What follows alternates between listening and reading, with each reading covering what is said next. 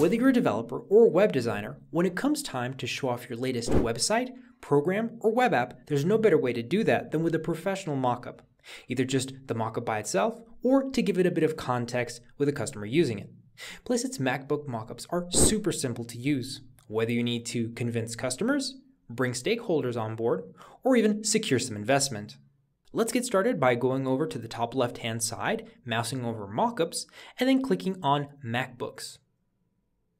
So here we're going to find all the different MacBook mockups that Placeit has. Now, if we'd like to filter these out because we're looking for a specific one, we can do that using the left-hand sidebar. Here under Mockups, we can see that we have MacBook selected. That's why we're seeing the MacBook mockups. Below that, we have a section called Template Types. Here we can filter out by the image mockups, video mockups, those with transparent backgrounds, and so on. Below that, we also have tags. So if we're looking for mockups that have a specific context, we can also filter those out. For example, if we want one with a business or corporate setting, perhaps food related, or maybe even health or medical related, we can just click on those tags and it'll filter out the mockups that are only related to those tags. For this tutorial, we're actually going to go back up to template types and we're going to click on transparent PNG because I want a MacBook mockup with a transparent background. So then we simply click on the template we'd like to use. Let's say that I want to use this one. To actually add our image to our mockup, we simply go to the left-hand side where we have two different options. We can either click on Upload Image, and it'll let us choose an image from our computer that we'd like to add, or we can click on From URL, which is what we're going to do in this tutorial. And what that will let us do is type in the web address,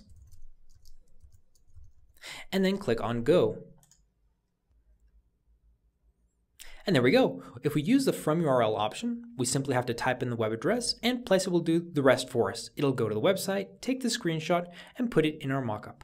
Once we're satisfied with our mockup and we're ready to download it, we simply go to the top section here where we have the download button and we click on that. We get this pop-up that shows us the format our mockup is going to be in. So it's going to be a PNG and the resolution of the image. And then once we're ready, we simply click on Purchase and we follow those steps.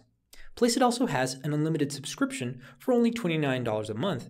That means you get unlimited access to all the MacBook mockups, but you also get iPhone mockups, iPad mockups, and so much more. So if you're a developer or a web designer, let Placeit's professional mockups take your designs to the next level.